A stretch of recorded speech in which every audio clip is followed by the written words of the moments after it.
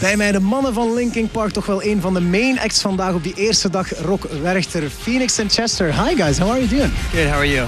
I'm fine, I'm talking to you guys, couldn't be any better. You're here at Rock Werchter the first day. I was just walking around on the festival ground asking people what band they were looking forward to the most.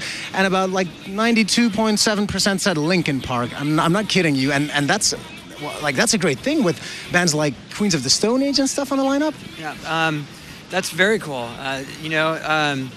I don't know. I still think a lot of those people are really looking forward to seeing Queens of the Stone Age play. Yeah. Also, of course.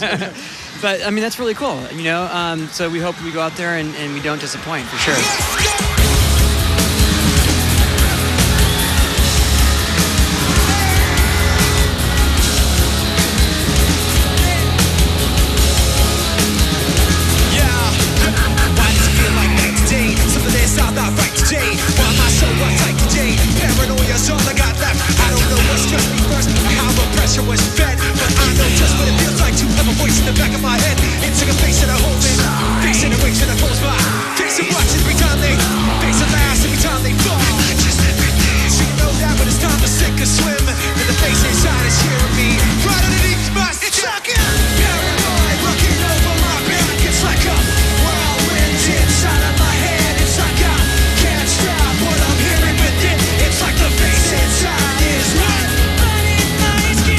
Time I saw you guys was 10 years ago, 2001, when you supported Deftones at the Brilpoort in Deinze it was, with Taproot on the bill too. Do you remember that show? I remember some of them.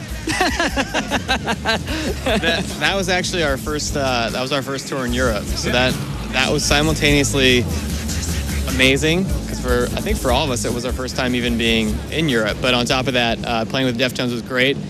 But it was also February, March. And we're used to the sun, so we had a tough time with that. We were crammed in one tiny little space, and by the end of it, we were very, very jaundiced, so to speak, and ready to go home.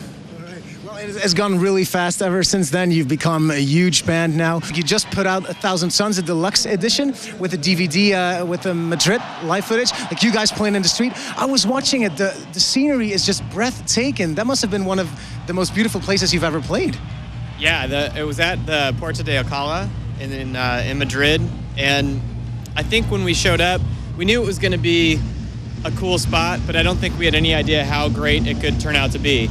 So that was, it was right after we had done the MTV thing in the U.S. at the Griffith Observatory, which came out looking like really cool and different, and it was a fun experience. Then we went into that and did that, which was like kind of one step bigger and a bigger crowd and like a famous old place. And then from there we've just done the Kremlin in Moscow. We just played that last week. So it's seeming to be we're playing these national points of interest as backdrops. That's the current mode of our shows. Next stop is the moon. We're gonna go to the moon and play there. Yeah. I read an interview with Rick Rubin saying you're working on a new record already, and he was saying it was going faster than the last two he did with you. Do you have the same feeling, and why is that? Yeah, I think the goal right now with where we're at with our touring and with the record process is, while we're out touring, not to really burn ourselves out and to be able to keep a creative momentum that we have coming off the last record. And so anytime we have breaks in our touring schedule right now, we've been in the studio while we're at home. And as soon as we finish the cycle in the end of September, we're just transitioning immediately back into kind of writing and recording with the hopes of not having such a gap between records and being able to continue with what we feel like is a good groove right now. Let's just say the new Linkin Park record is going to be coming out, and we're going to be able to enjoy a great show later on. So have fun, guys, and thank you so much for talking to us. Thank you. Thank you.